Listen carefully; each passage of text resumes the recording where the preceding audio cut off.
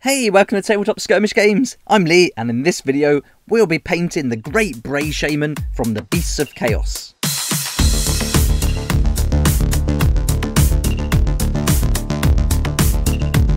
Here's the great Bray Shaman, and in this video, I'll show you how I painted him step by step using contrast paints to a tabletop ready standard.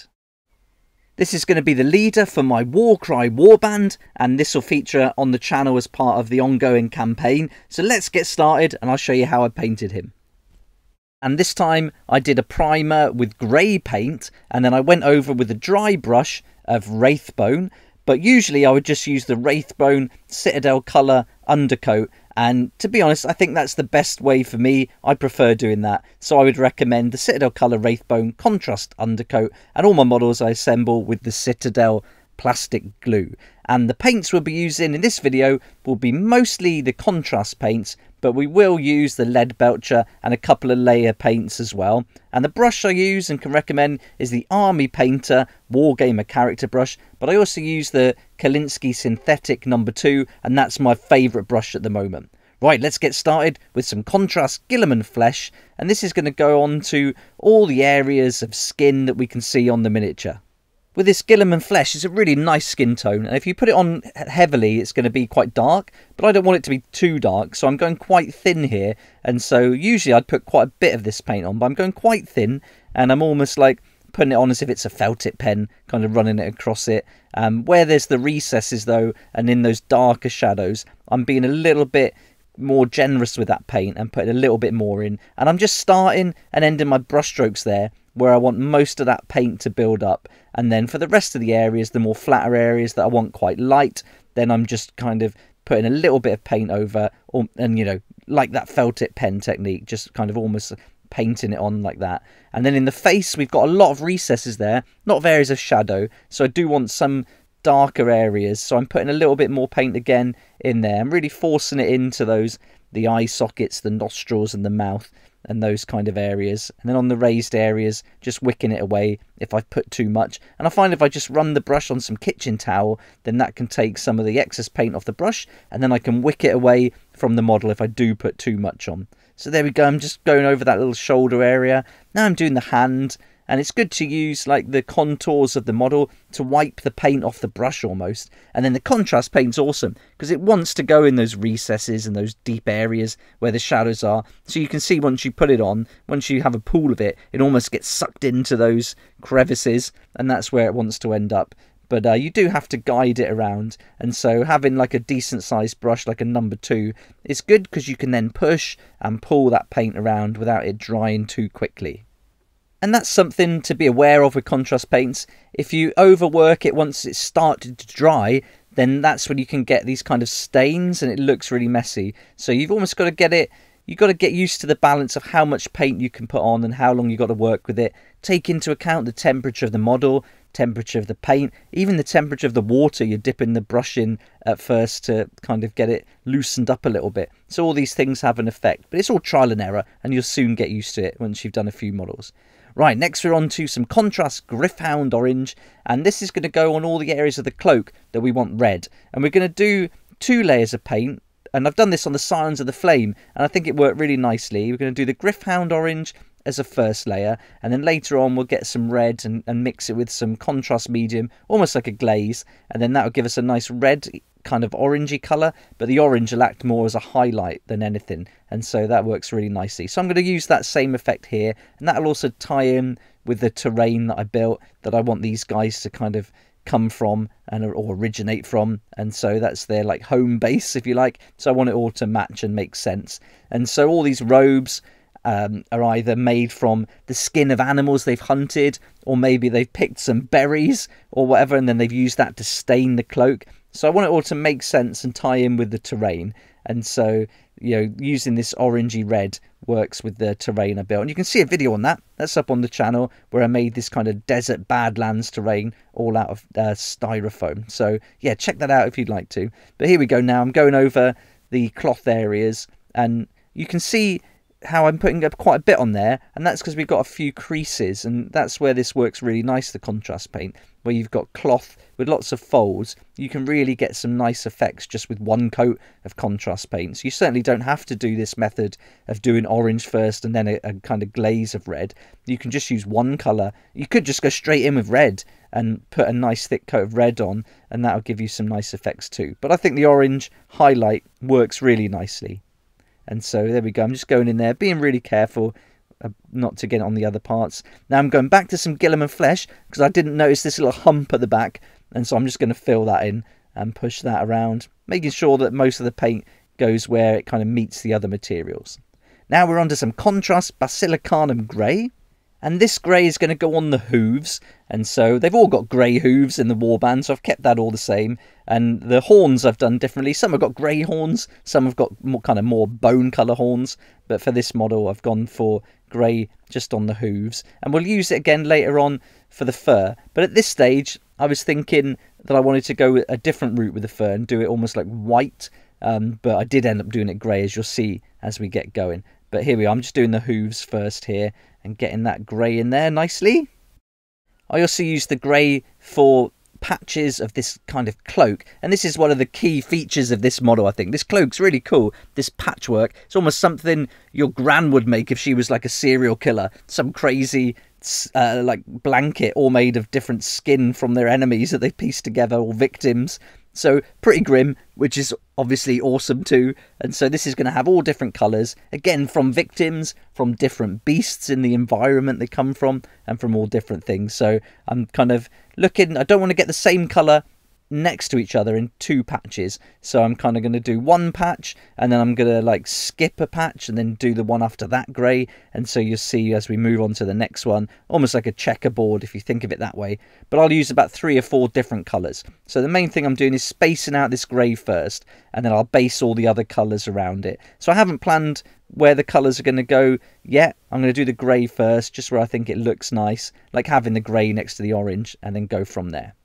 Next we're going to take the Contrast Snakebite leather, a great paint, and this is going to be a really nice leather effect for this little piece of armour that he's got on his arm. And Snakebite leather is really great. This is one of my favourites. It gives a really nice effect. Again, just one coat and it's going to give you a nice shadow, and it's going to leave the raised areas highlighted enough. And again, we're looking for tabletop ready standard, so you know, I want this to be quick. I want to just do one layer as often as possible, and so the contrast paints are great for that.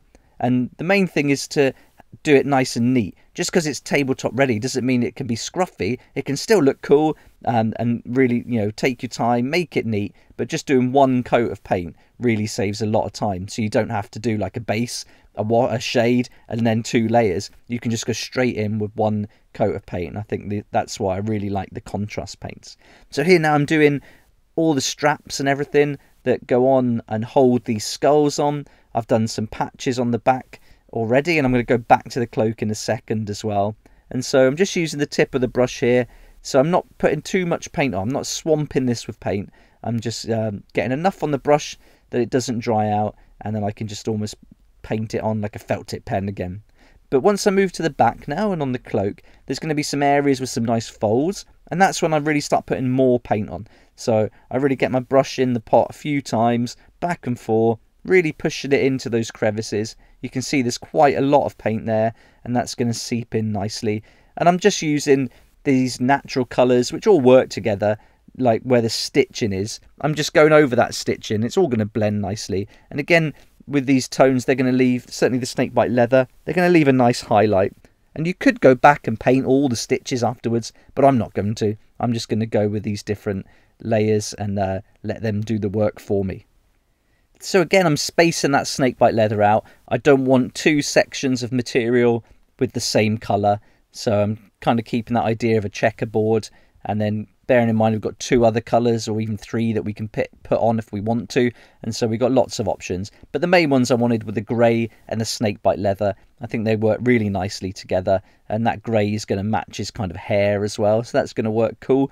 And there we go, I'm just going on this big section. This is the largest section, so I wanted that to be the Snakebite leather. And this is such a natural looking paint, I really like it. Okay, now I took some Contrast Fyreslayer flesh, and I just wanted to see how this would work, and so I've done that on a section, and this really comes out like skin. So this looks like it's kind of almost a fresh piece of skin that he stretched out, maybe dried it a little bit before stitching it together with some of the older bits that he's pieced together. So I really like this idea of this being some grim patchwork victim cloak, and I'm really running with that narrative, I think, now. And so there we go. Again, just spacing it out, having a look at the model, where, you know, decide where you think it will look nice with that colour. Will this work against that orange? And then just placing it where you think it will work best.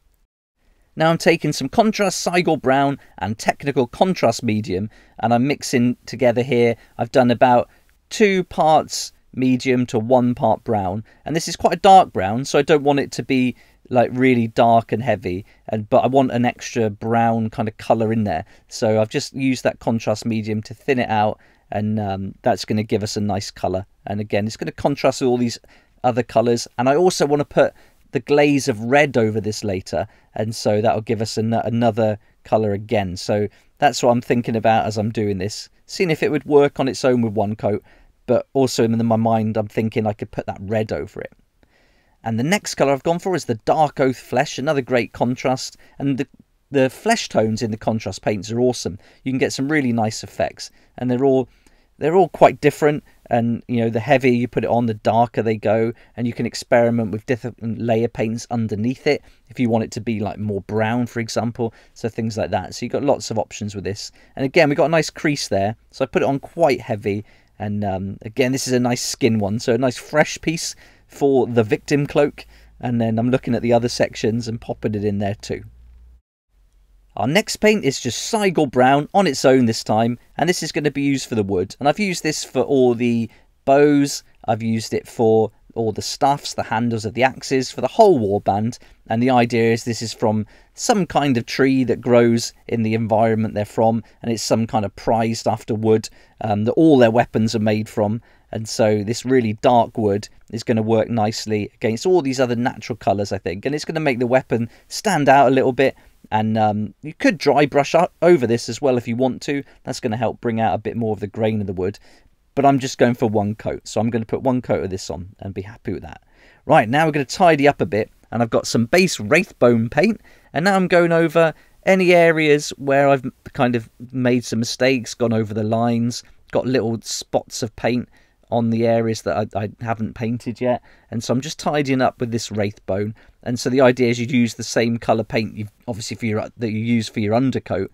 And because I used grey and then a light dry brush of Wraithbone, I can get away with the Wraithbone here to touch things up. And also I'm going over mostly the most raised areas, which I want a bit brighter anyway, so that's going to work fine. So just really taking my time at this stage to examine the model from all different angles and make sure I cover up any mistakes I've made. And then once that's dry, I took some contrast BASILICANUM grey, and now I've gone back and I thought I'm going to do the hair. I tried using the contrast white paint, but I just didn't like the look. It looked exactly like the primer or the undercoat, to be fair, and I wanted something a little bit darker with more contrast. So I've gone for the BASILICANUM grey, and then we'll dry brush this hair just a tiny bit right at the end. And so I'm putting this on now, and with all these little folds and where the hair overlaps, you've got lots of recesses there, and so I'm being quite generous with how much I put on, but also balancing that with being careful not to make any mistakes and get it onto that orange cloak or the other areas we've already painted. And all the goats in the warband have got this little goatee, so we can't forget that. So that's going to have some BASILICANUM grey on it too. And then once we've done the little beard, we're going to go down and do all the kind of fur that's growing on the legs, so just on the thighs. So we're going to go in there and be quite generous with that. Again, like being careful, and it's good to, like, I find I brace my arms on the table, so I've got a nice steady grip. The paint model holder is touching the table and the mat, so that's nice and steady. And then I always move the model so that I can keep that position, so I move the model rather than myself, and that gives me a lot more control, and I find I don't shake as much, and I can get into those areas without making too many mistakes. So there we are. Now I'm just finishing off this little bit of fur that's growing on the back of the calves there above the hooves, and then that's pretty much all the hair done.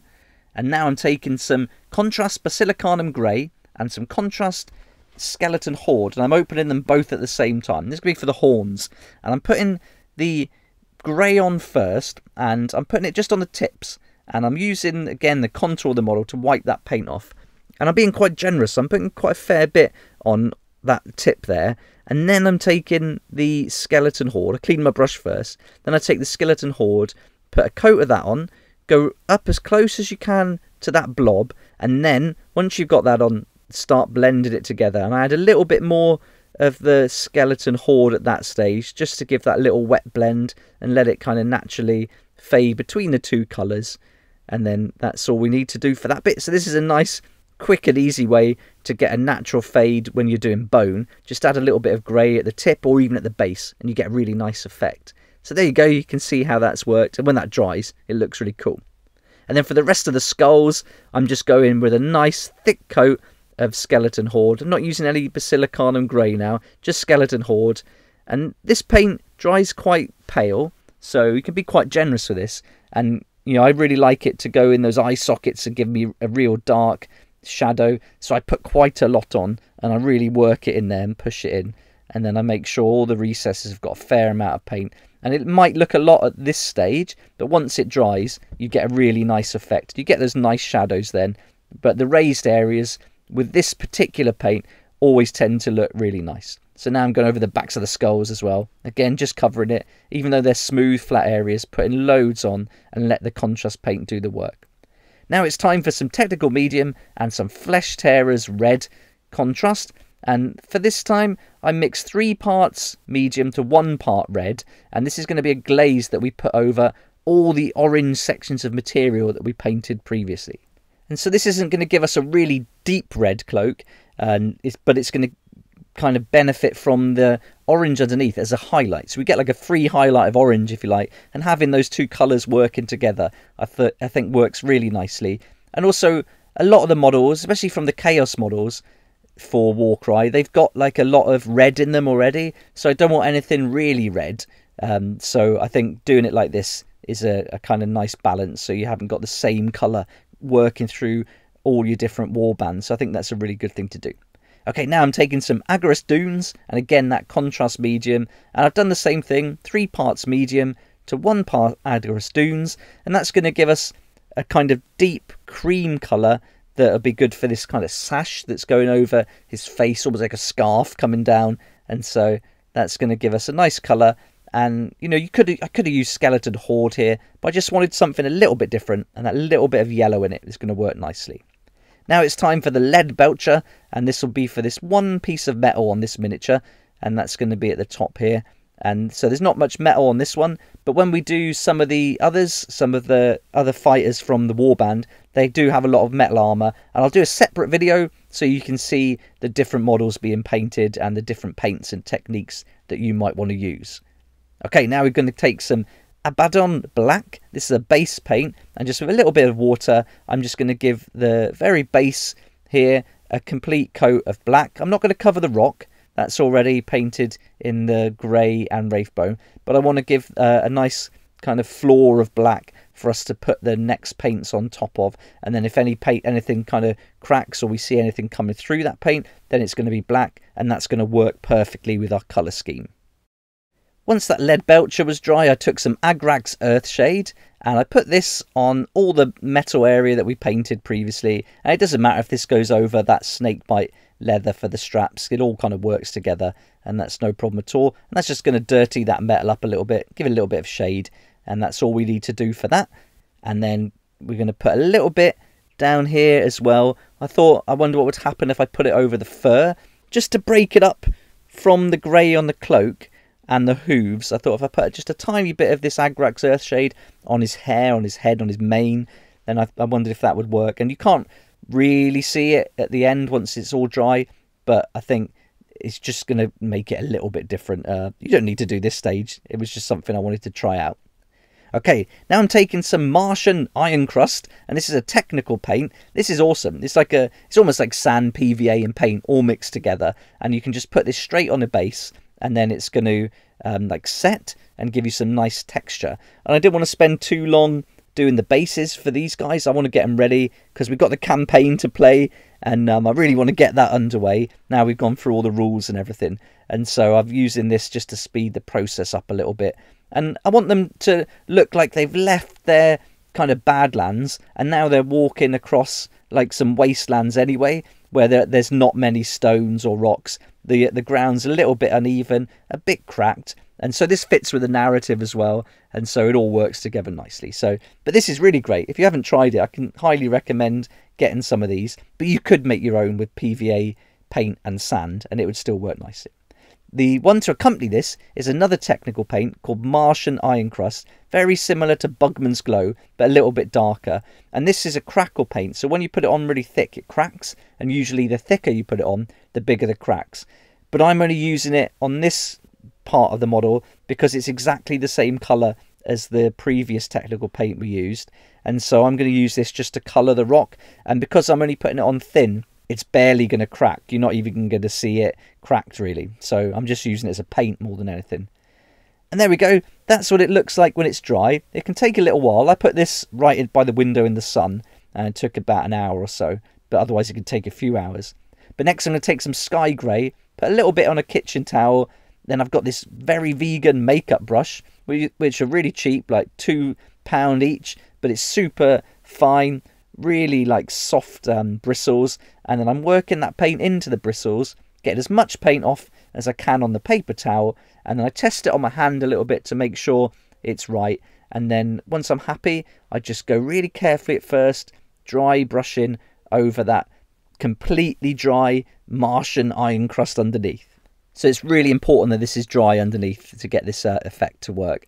And so once I know how much I've got on that brush and how much is coming off, I can be a bit rougher and get a bit more on there. And I'm trying to get most of it on the outside and on the higher, more raised areas that are more exposed, and then going a bit rougher as I get used to it. And as I get to the very tip there, I'm putting more and more on it, because that's going to be the bit that's going to catch most of the natural light. And so once that's done, we'll just finish this off with a shade, and then that's all we need to do for the base. But I'm just going to, while I've got this out and on the brush, I'm just putting a little bit on the back of the mane there, and a little bit on the hair above the hoofs, and that's all I'm going to do for the hair. That's going to be that finished as well. So now it's time for some Nuln oil, and you can almost use this straight away. That dry brushing is really dry, and it doesn't take seconds to dry really once it's on. And so I'm putting this on now quite generously all over the model, trying to put most of it in the cracks and crevices again, and also under that rock where the light wouldn't come naturally. But I am giving the whole base a coat of this. So even over the top of the rock where you get most of the sunlight hitting it, that's getting a coat of this shade too. Now it's time to paint the rim, so I took some Abbaddon black, a little bit of blue tack on the end of a brush there, and then that's going to help me like stick the miniature onto the blue tack, and then this acts as a little turntable, making it super easy to paint the rim.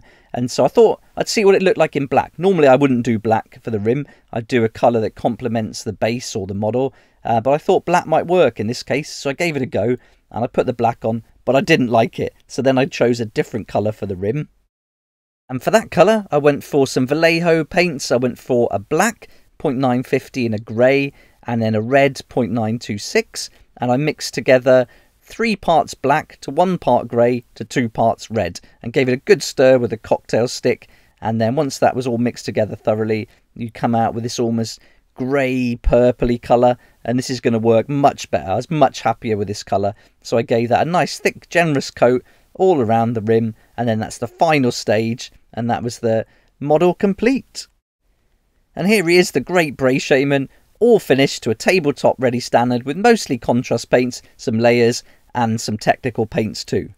I was really happy how he turned out. The nice natural colours worked really well, and I think this whole scheme works nicely with the entire warband. But for this particular miniature, it's this victim cloak that he's wearing that I think is really awesome. This patchwork cloak with all the different skins and leathers. I think this is definitely the best part of the model, and I really had fun kind of thinking up a narrative for that and painting it all up. And there's the base, and you can see it alongside the terrain I built, so the colours are going to match now, that kind of reddy orange with lots of black kind of, and then the grey highlight. That's going to work nicely. And again, the terrain, the base all ties in with their narrative. And here's that terrain all laid out on the board. So this is all made from foam, and this is where the first battle is going to take place for the campaign. And we've got lots of height there as well, so that's going to come in handy, as you'll see in the first battle report. And there's a video I made on how to make this terrain if you'd like to give it a go yourself. But here's like my favourite pose with this miniature. I imagine him standing on top of the kind of archway there, looking up at the night sky, looking at the stars, waiting for that comet to kind of land and hit the earth. And this is what the whole kind of story behind my warband is based on. And you'll find out more about this if you come and join me for the campaign play.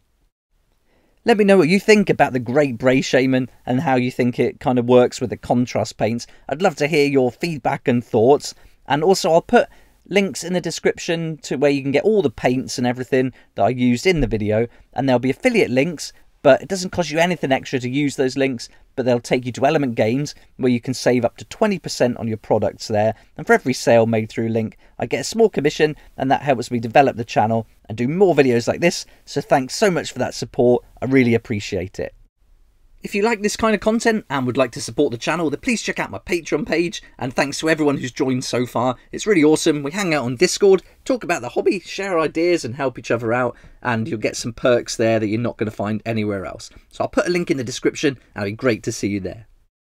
I hope you enjoyed the video and found it helpful, and there'll be some more videos coming up for other members of the warband, and they'll be quicker than this one. I always like to do one a little bit slower at first, so we can almost go in real time, and then do a couple more videos after for other members of the warband that are a bit quicker. And so thanks so much for watching. Please like if you like it, subscribe for more videos like this, and don't forget to hit the notification bell to join me next time on Tabletop Skirmish Games.